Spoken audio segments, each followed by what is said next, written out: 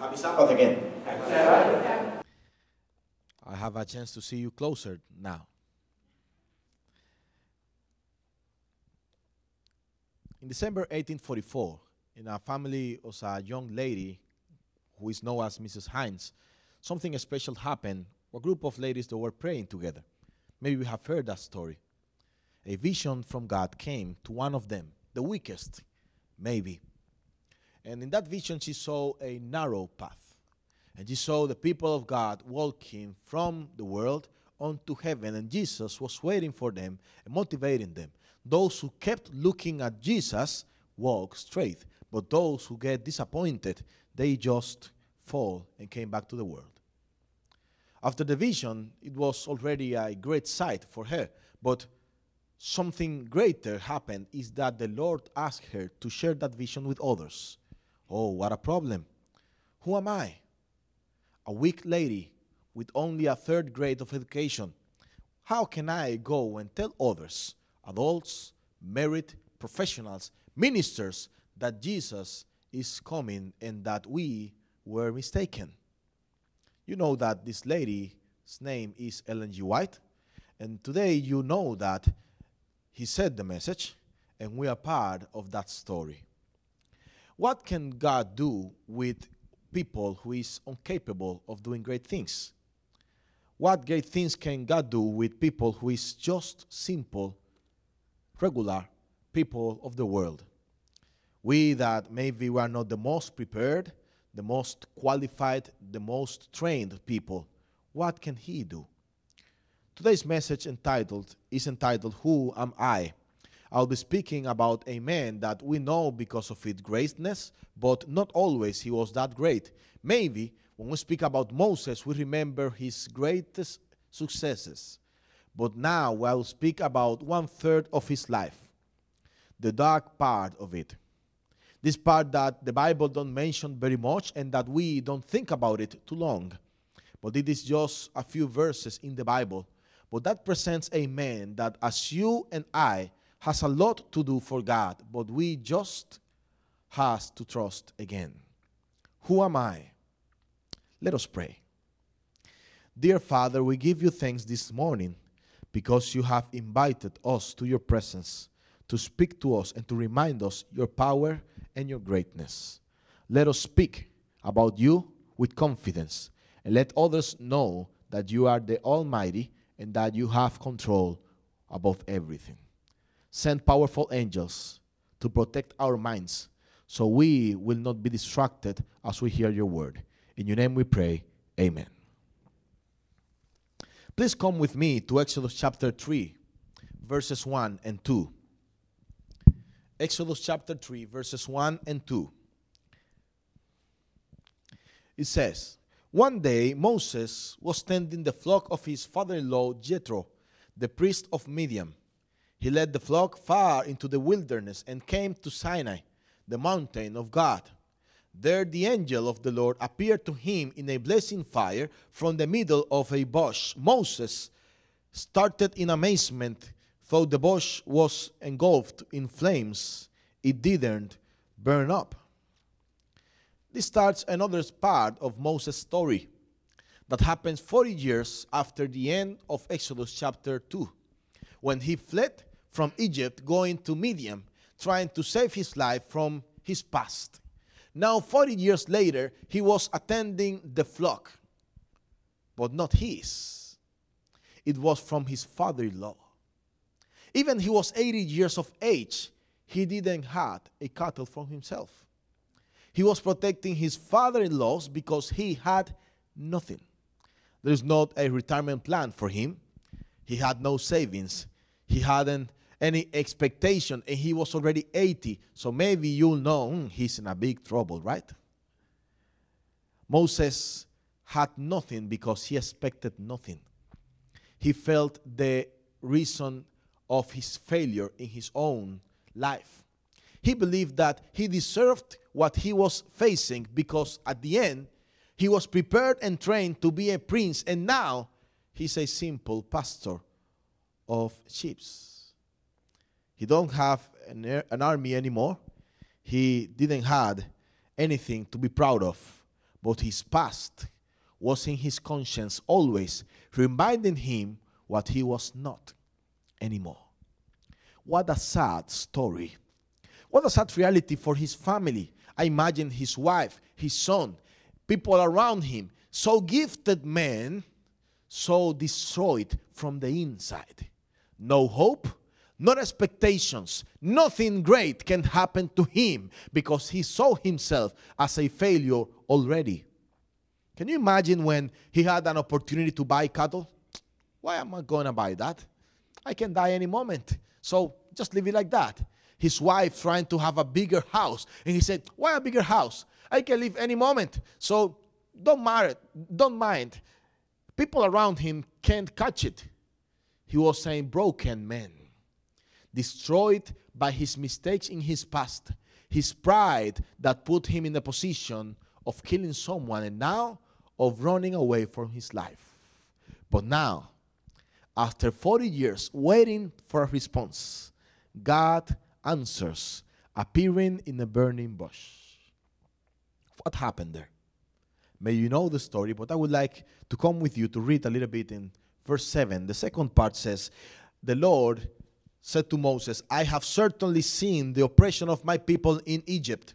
I have heard their cries of distress because of their slave drivers. Yes, I am aware of their suffering, so I have come down to rescue them from the power of the Egyptians and lead them out of Egypt into their own fertile and spacious land.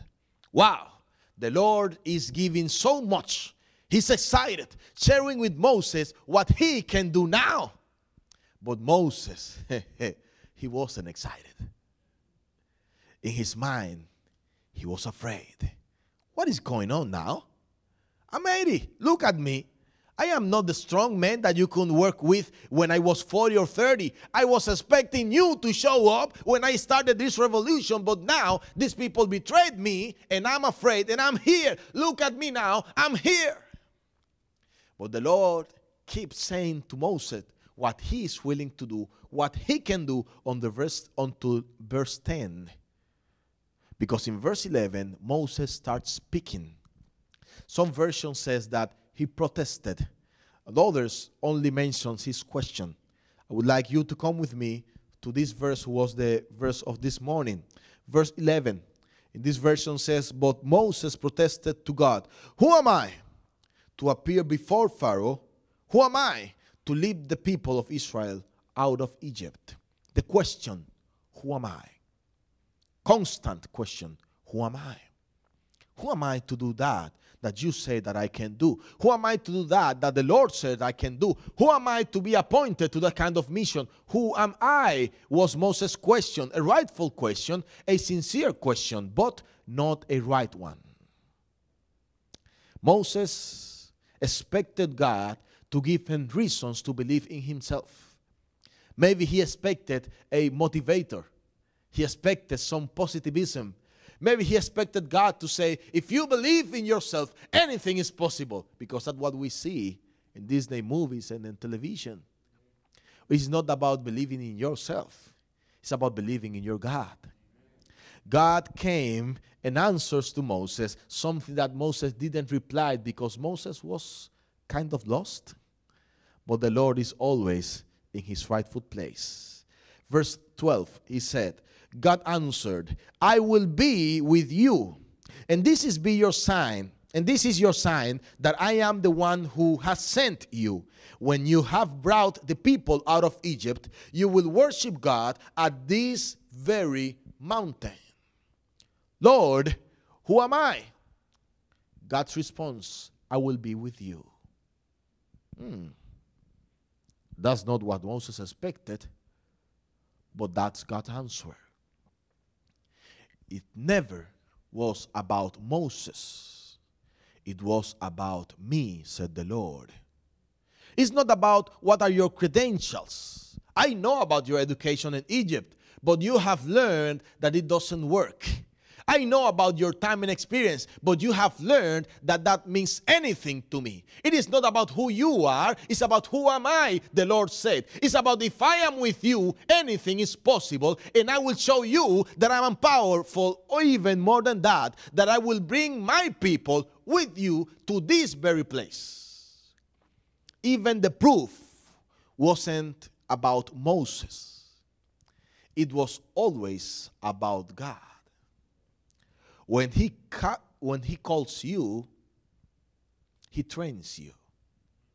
And sometimes we are afraid about God's training because we expect God's training to be like our training. Maybe in a classroom, maybe with textbook and with some syllables to know what is coming. But with God, you only know that something great is coming because he's the teacher. But above that, you have to walk by faith. And Moses had 40 years to forget that word. To forget that God is powerful. And to forget that the Lord is still taking care of his people. Even Moses believed that he was the liberator, the one who will free the Israelites from Egypt. The Lord was trying to change Moses' mind, telling him, it's about me. Trust me, I will be there. He told him his name. He told him his purposes, his plan, his projects. And Moses' brain was like, boof, a lot of things coming on. Now it is getting serious. And now you can read the Bible. And if you don't know the story that I know that many of you maybe know it, you will say, okay, now it's getting great now. Now it is coming closer. Now Moses is turning on. Now things are going on. But it didn't happen. Moses reacted as we do.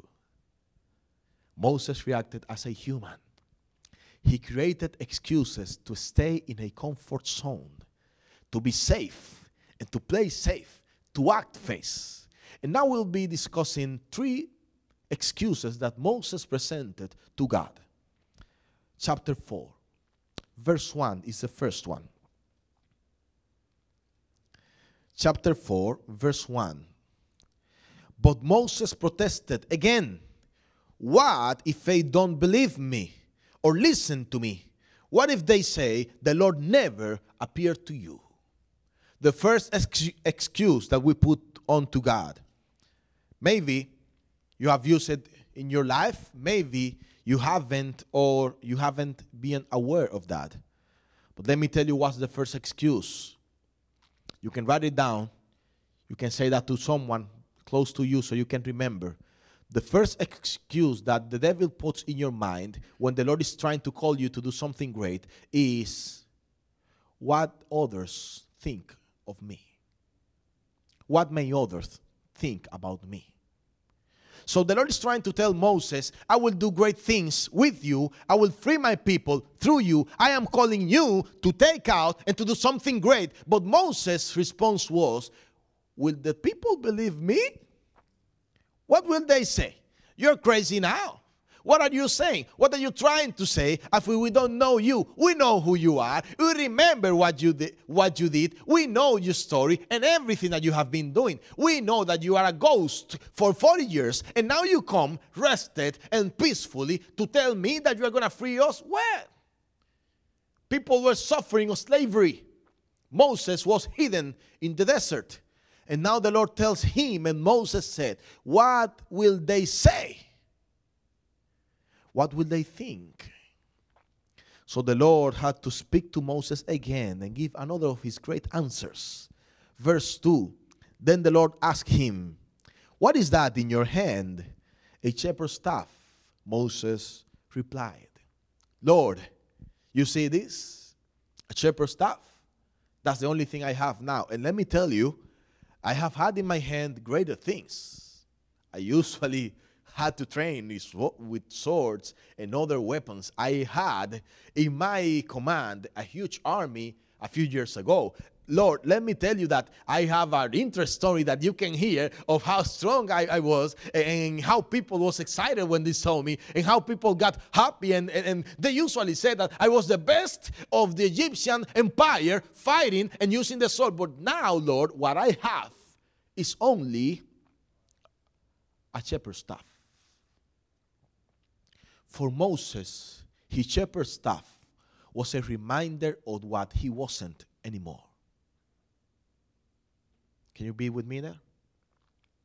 Reminder of what he wasn't. His failures. His 40 years doing something that he wasn't really trained for.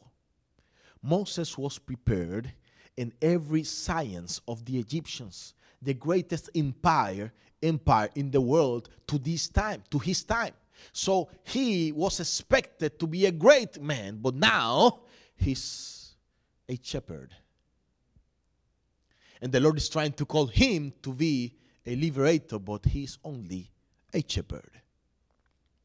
Moses presented God what he had in his hand. I need this to take care of the shepherds and also to walk and everything. Lord, you see me like that, but I wasn't like that always. Well, I can tell, but no. The Lord didn't ask him about his resume. He never asked him about his past. He asked him what he has in his hand, because with that shepherd, the Lord will do great things.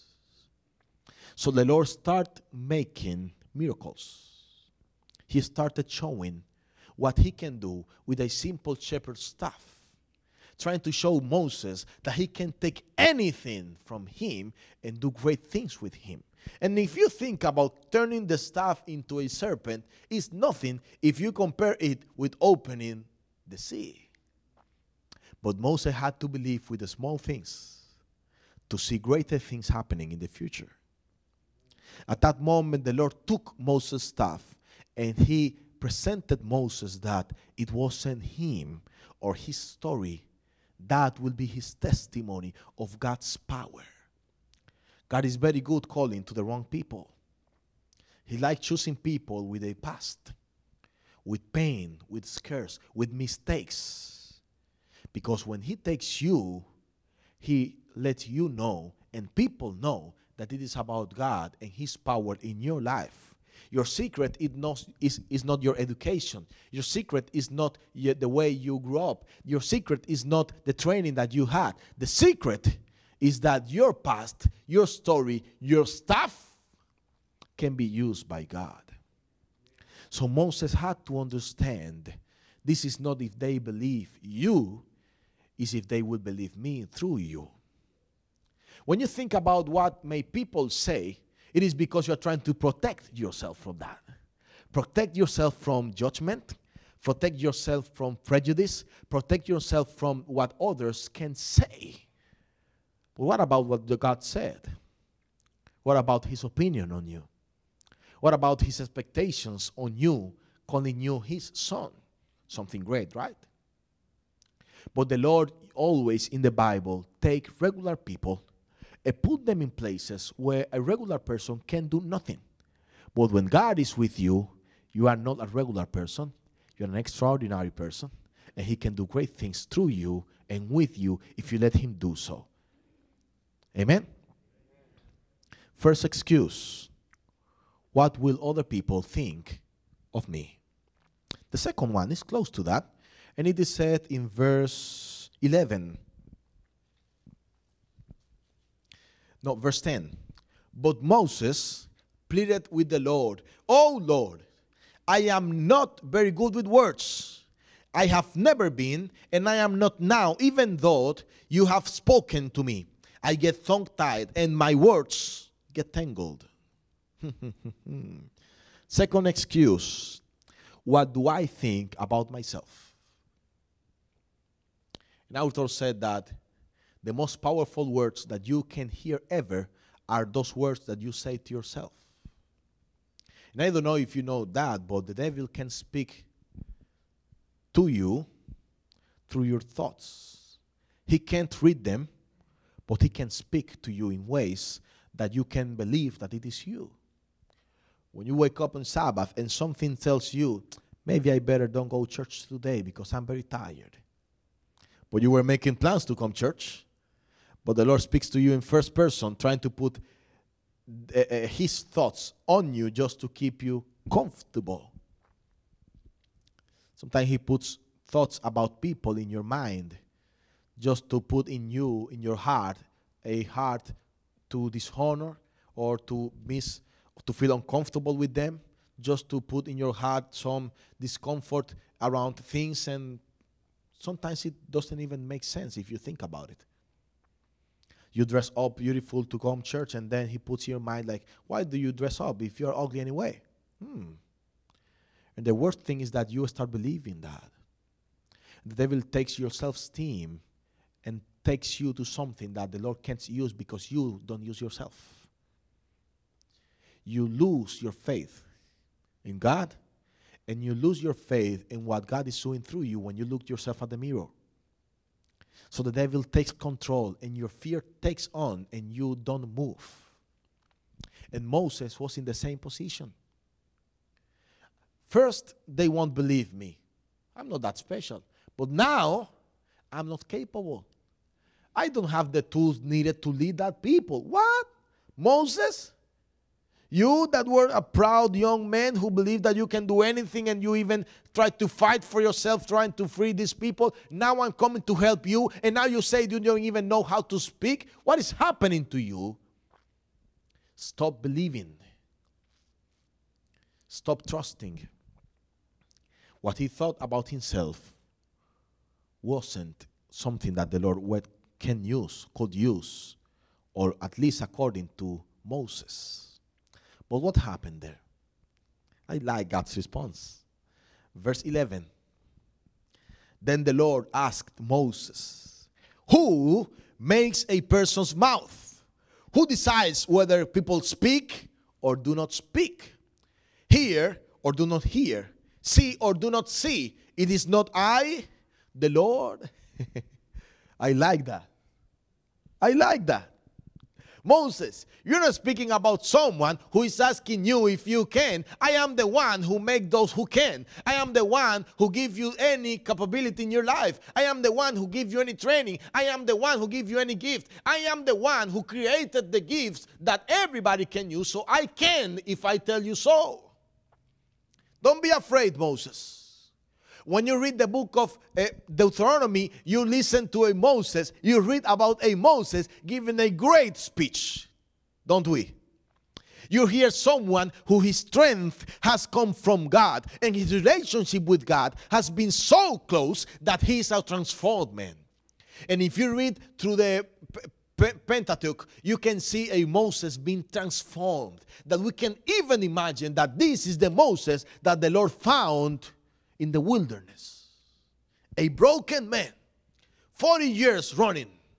And now the Lord take him back to another level on his education, to make him the most humble, to make him the most useful. The second fear, the second excuse that we put God is about ourselves. Because we don't believe that we can be used by God.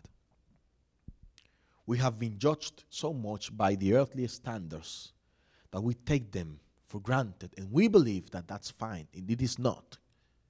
It is not. God's standards are those who allow us to come to Him, and by grace, He can work and transform us. So take it and enjoy it, because He paid for that. Third excuse. This one is a hard one. Verse 13. But Moses again pleaded, Lord, please send anyone else.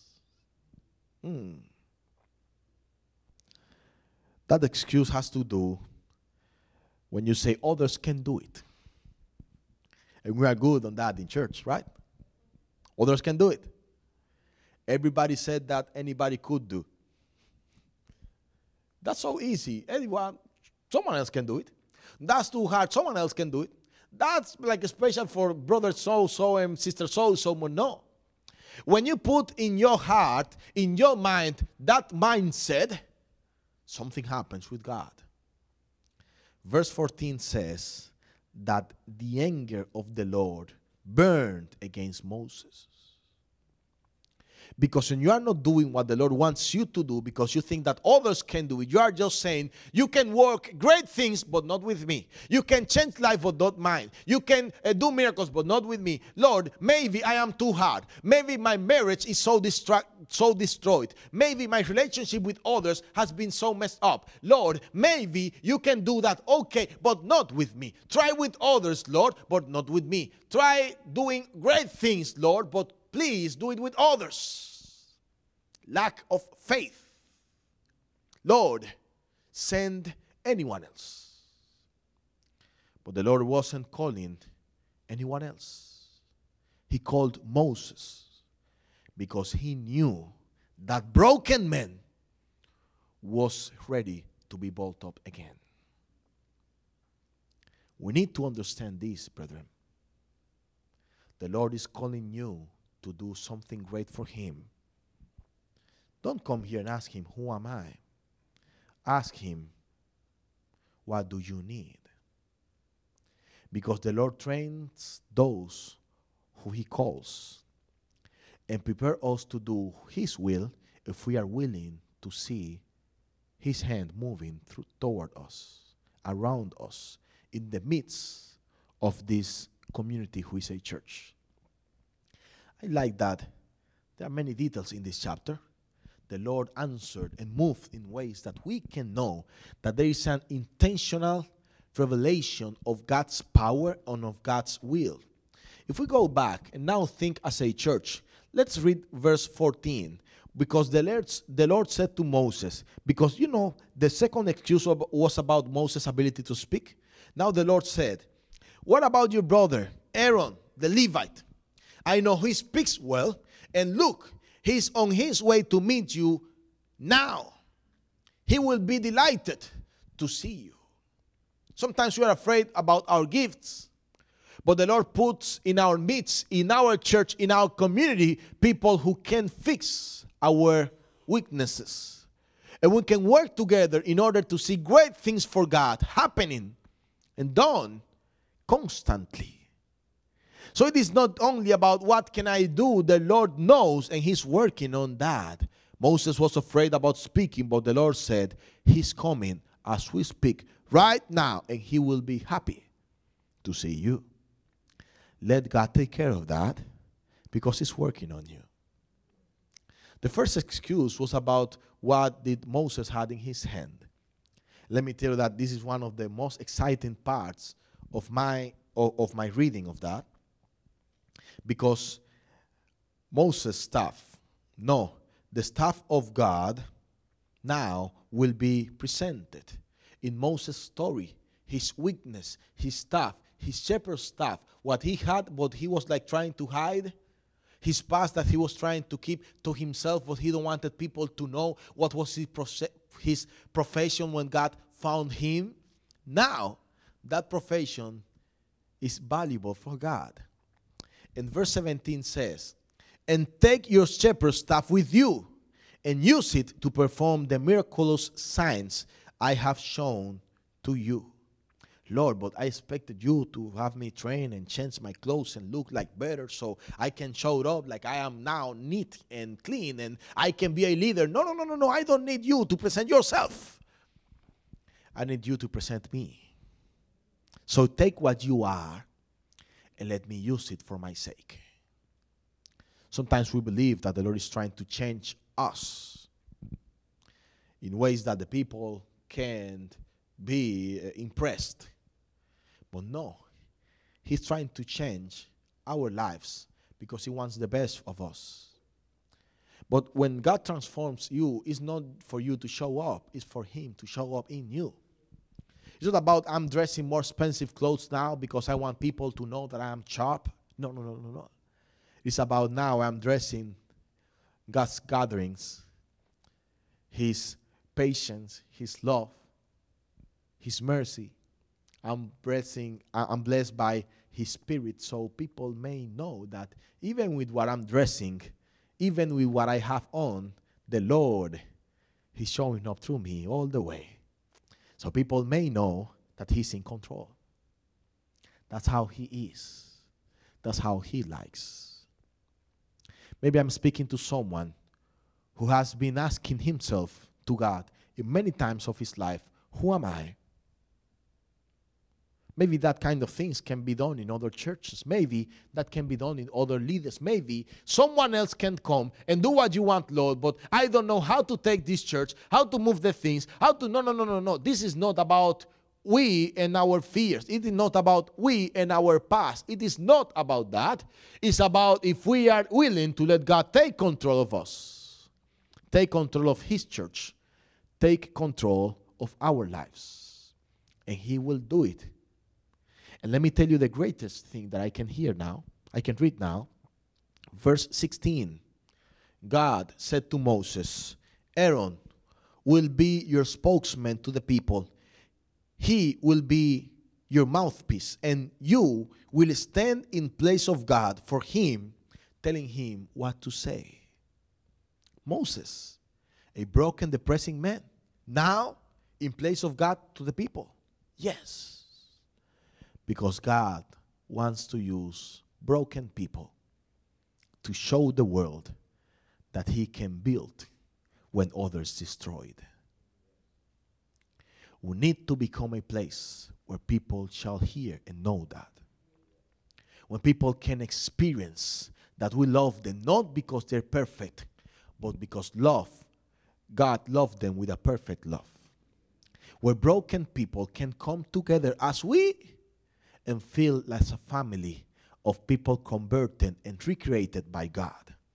Where people can know that it is not about who they are, it is about who God is. And the Lord will show them, as He's showing us, that He's in control. At the end of the story, what will happen with that Moses? I like to remind the picture of Moses in the Mount of the Transfiguration. You remember? Jesus was there facing one of the beginning of the end of His passion. And then Jesus was there to pray, and then appeared a great light, and Moses came in and said, Jesus, you remember when you found me? You remember how I was? You remember how depressed I was? You remember how tired I was? Jesus, if you saved me, you can save all the world. So please, Jesus, hold on. God is so loving and merciful that allowed a simple, destroyed man to be His advisor. But that's how He does. Because He wants us to know that He cares. It doesn't matter how you see yourself. He's trying to show you who He is. In my life, I've seen God working with imperfect people because I am one. I decided to be a pastor since when I was very young. Maybe I mentioned that here or somewhere. But I decided to be a pastor since when I was 8 years old. So I trained myself, I expected to be trained to serve God since the beginning, but I was a regular teenager. Proud, disrespectful, violent, and anything you can put in. It was until my 16th anniversary when I decided to do some changes and try to see if the Lord was willing to work with me, even though I had 8 years of rebellious behavior. When you said Montillita in my place, or Montilla small, was the sons of my father, you were saying that the worst kids of the church. We bullied people, we were angry, noisy, and our behavior wasn't the best. I was saved by the Pathfinder clubs, but I wasn't the best Pathfinder either. I enjoyed the competition. I enjoyed the fights. I enjoyed all the stuff. And even though I was changed by many parts of my growth process, many people never saw me as a pastor. When I started to study theology, some people said, if Omar now is a pastor, anything can be a pastor. So you can see the expectations on the community. Another problem was that I was a stutterer. I couldn't speak. So my teenage years, I couldn't say M-N-U-L. I couldn't say lala. I couldn't say mine. I couldn't say things like that. So people said, how can you be a pastor if you can't even speak? How can you be a pastor if you behave that bad? How can you? But there was a moment, I told you when I turned 16, that I said, if this is still for me and you are still interested in training and working with me, Lord, I will like to know you. So I start reading the Bible again. The spirit of prophecy again. Steps to Christ, thoughts from the Mount of Blessing, desire of ages, that kind of things. I wasn't making a project to show out to the people that I'm a transformed teenager now. Hey, people, now I'm new. Hey, look at me now. I'm reading the Bible. I have books on my side. No. It is not like that. I start trusting and looking to know my God. And people start noticing things, it changes. I remember one of those picky elders in church, those who are taking care of everything and always behind of me. Brother Victor told me once, Brother Omar, something is happening. I don't know if you know, but you are being transformed by God. I see that you are different, and I praise God for that. And I'm praying for you, so I'm happy of what God is doing with you. Let me tell you something. I remember that because that made a great impact in my life. I can't come now and tell the church that saw me growing up, I'm a new man. I'm not that fake. But the people start noticing that, and the Lord start showing himself through my bad behavior, now turning it into not that bad behavior. Other thing was when I spoke. I couldn't speak to you when I was off, but then when I went into the pulpit, I can speak freely. And people start saying, oh no, he's not stutter, he's just joking with another of his jokes. He's just being rebellious again, so he can speak, but we just didn't know. No. It was God's mercy. Every time I came onto the pulpit, I spoke freely and comfortable. I can sing and speak, and people started believing that something maybe can show up from this boy. But the miracle was every time right there. When I had to go in front and face my fears and speak about God and the scripture, and he let me be understandable, maybe as little as now. But now I want to invite you to see in your life, who do you think you are? And to understand that the Lord is not asking you about this. It is what you think you have to answer, but it is not what he's looking for. He's not looking for people capable. He's not looking for people with the credentials, with the training. He's not looking for that. He's looking for people willing to walk with him. Willing to say, if you are with me, I will go there. It was Moses who said, if you are not with us, I will stay here because I will not move if you are not here. The Lord is looking for people who can face his challenges. What people think, leave that to me, the Lord says. What do I think? Leave that to me, the Lord says. Send someone. No, send me. Okay, now the Lord can. They say, that's what I'm speaking about. And the Lord will take you, not even about who you think you are, but about who he is. And for his love, for his people, for his church, and for those who are lost, he will use you to be a blessing for others. Brethren, this has never been about us. Always, it is about him. So if you have been betrayed, and if you have a past to face, welcome to the club. But remember, it is not about who you are. It's about him. He's good taking the wrong people and turning them onto the right ones, because he's the one who can transform lives. Let me pray for you. Dear Father, we give you thanks, because when we hear you speak, our hopes, our spirit comes back again. And you remind us that we are the people you have in this church because you have a project for this church. And we are your project. We are your plan. And we are those who are taking the benefit of your love today.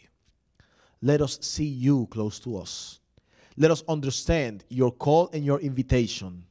And please, let us respond to you, here I am, send me. So we may see your miracles as Moses did, and see the transformation of our history onto your great history in this place. In your name we pray. Amen.